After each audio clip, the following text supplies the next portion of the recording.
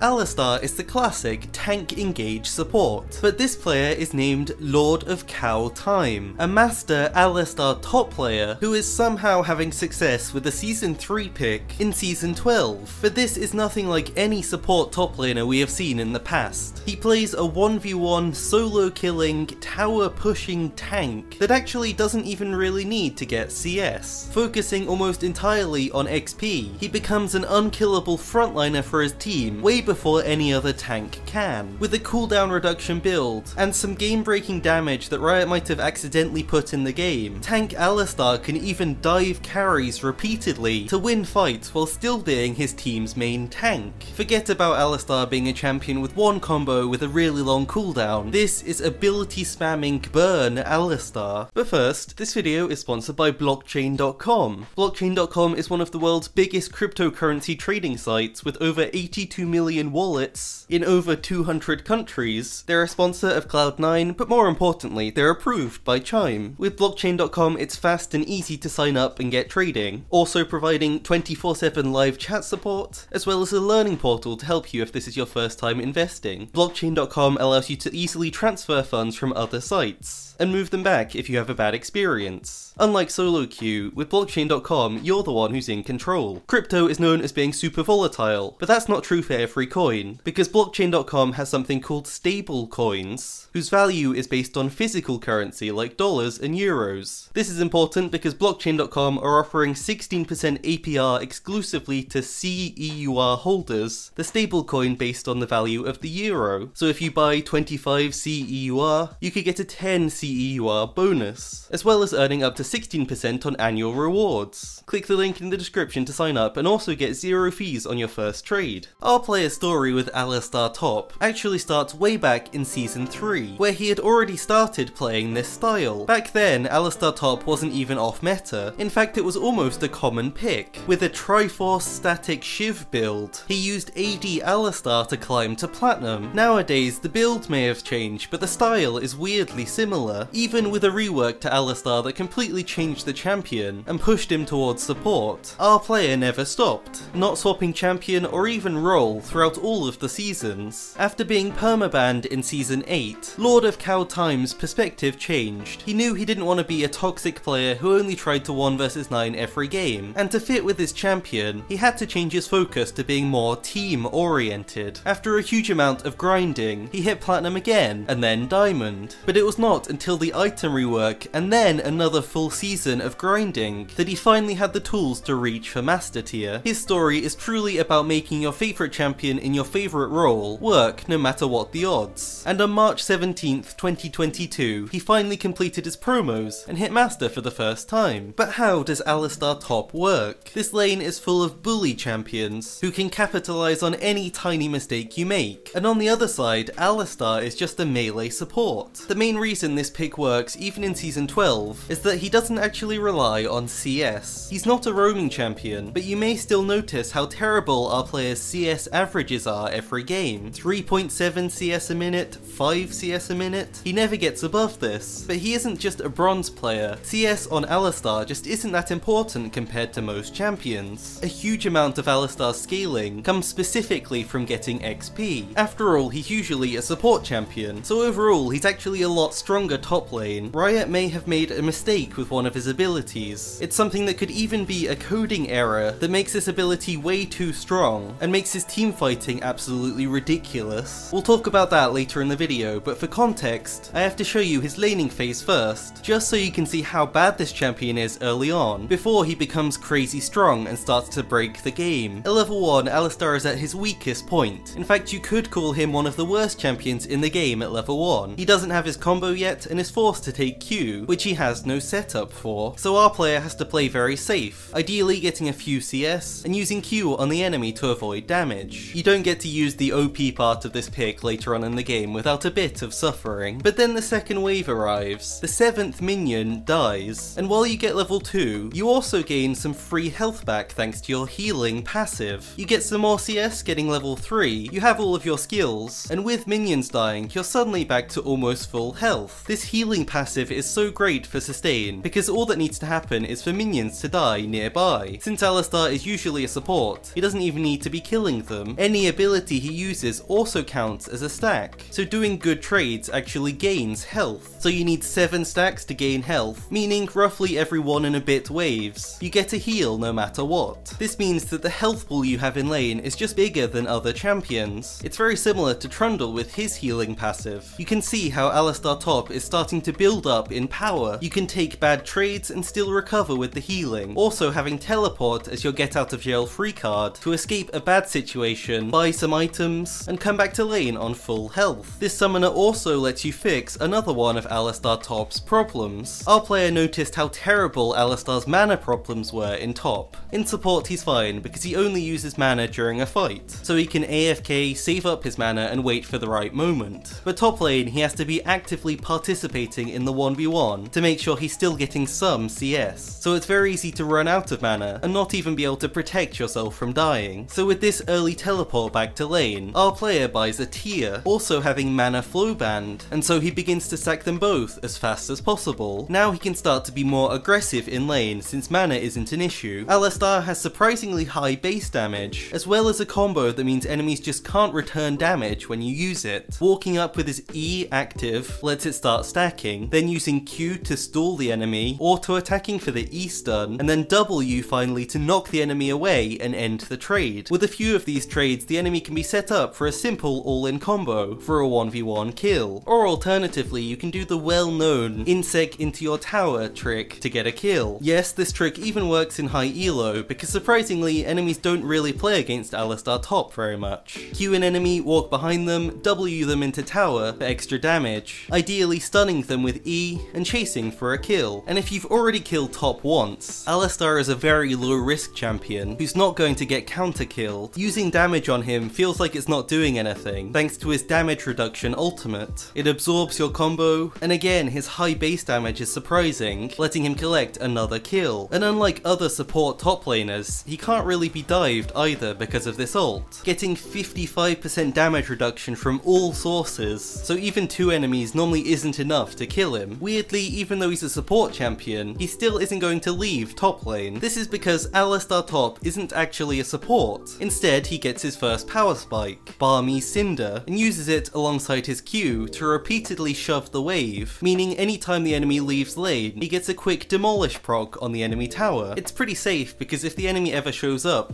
Alistar has his W to save himself from a bad 1v1. It's really weird to see him not grouping up at this point. I think it's really risky to do this, but if he's able to get a few full waves of farm and some tower plates, it really accelerates Alistar's tankiness, so there is a huge value to this risk. If his team can hold off just long enough for Alistar to do this, then it sets him up to be a super strong tank in mid game. The reason for this is Sunfire Aegis. What is usually a tank item, for Alistar is also a damage item. Thanks to his 7-second ultimate duration, where he basically can't die, he can easily stack up the Sunfire Cape damage and proc it repeatedly. This fight is a great example. He has huge tankiness to absorb multiple enemies' damage, but he also ends up doing over 1,000 damage himself just with this one tank item. And of course this is alongside his ability damage. The 1,000 extra damage is just a bonus. This item synergy is perfect, and since he's a solo laner, he's so accelerated. Look how little damage an AD carry even does to him. He's already super tanky and still has damage. Then buying cooldown reduction boots, he now wants to join his team and create plays. Your big advantage is your kill setup and tankiness to go wherever you want, so you can absolutely roll over enemies if your teammates follow up on your engages. As long as there's one role on your team that's even or ahead, you can visit that lane and just dive the tower to create a game-winning advantage. But now we're getting to teamfights, and this is where Alistar's secret advantage we were talking about kicks in. So this player told me about a very weird thing about Alistar. His E, the trample, which is the auto attack stun, doesn't actually scale with the points that you put into the ability. The damage actually scales with levels, meaning he can focus on leveling his other abilities to maximize their damage, and still get a huge burst of magic damage from this ability, even when it's still level 1. The reason this matters is because the full combo of QWE can do a confusingly high amount of damage, so instead of playing as a frontline tank, he's actually more of a dive champion that can solo kill carries, while also tanking multiple enemies. This could be an error, or it's more likely just something that the developers don't expect to happen, because he's completely designed to be a support support champion, but when he's taken top lane, he's getting way more resources, so this extra damage is no longer fair and shouldn't be in his kit. It's crazy he can take no damage and still kill people. This damage combined with a cooldown reduction build means that Alistar can continuously cycle his abilities for the CC and the damage. Your CC lasts for a total of 3.25 seconds, with only a 6-second cooldown on the combo, so enemies don't get much breathing room when Alistar is nearby. Since you're a top laner, it's also much easier to use your ultimate. This is because it's just not possible to get chunked out to low HP when you have 4000 health, so you can use it early on in the fight to cleanse CC and then get as much value out of it as possible, jumping into the enemy backline and staying there for the whole fight. As Alistar, the best thing for enemies to do is usually to ignore you. In support, your cooldowns are high and your damage is quite low. Usually he's just a ball of health that can't do anything. So when I watch this guy play top lane, enemies seem to do a similar thing. They ignore him even in high elo since he's just a full tank. But then the passive Sunfire damage kicks in, with Alistar running through multiple people to get to the carries, burning through their health bars one by one. All of this while still not taking damage, or even being in danger of dying. Just to be clear, if he's fed, he can legitimately 1 versus 5 in fights, but most of the time he still needs some of his team's damage to help finish off the fight. AD carries and squishy mid laners are easy to kill, even some supports can do it. The hard part is what you do afterwards against the bruisers. Also, if you're behind, the champion's not too bad. Unlike some top laners, you can still be useful. You're still tanky and you still have crowd control, just like support Alistar. But there is a big problem with this strategy. But before we get to that, here's the build he used to get to master. Getting sustain for lane with Doran shield, then his boots and mythic, then into tank items, which he can choose depending on the enemy team. Eventually building his tier into Fimbulwinter, an amazing item that works with all of your CC and your spammable cooldowns, making your tankiness last for even longer and extend fights. Finishing the build with a fun item, Ryalize, so you can slow enemies and be even more annoying in fights. His runes are also all about being a tank, taking Grasp in top lane. You're a tank, not an engaged champion. Glacial would be pretty useless in lane and also doesn't help you when you get into fights. To rate this build, the place we need to start is the weaknesses. Champions like Camille, as well as range champions, or split pushers, or healing champions are really good into this pick. There's a good reason that LordOfCowTime took 320 games to get to master this season. Firstly, because he's never done it before, so it's very impressive he could raise his MMR high enough on an old account and make it all the way to master, but also because he's picking a champion that struggles early game in a role that struggles to affect the rest of the game, at least early on. This pick is reliable, as well as being simple and having the ability to suffocate enemies in teamfights. For most games you end up in a hard matchup, can't really get CS or contest lane, so you're behind after laning phase. Then you show up to bot lane and there's a 5-0 Vayne ready for you, with your bot lane too busy flaming your jungler to help you win the game. It's incredibly impressive this guy managed to hit master with it, and it's great timing because this pick is probably one of the better top lane tanks in the game right now, thanks to the synergy it has with items. But it is definitely not free LP. You have to really work for every game you win, which to be fair can be more satisfying than picking an OP meta champion. If you want to see more of this dedicated player, his Twitch is linked in the description. And thanks again to our sponsor for funding this content. I literally couldn't make these videos without sponsors like them, so please understand that and give them a try if you can. Thanks so much for watching.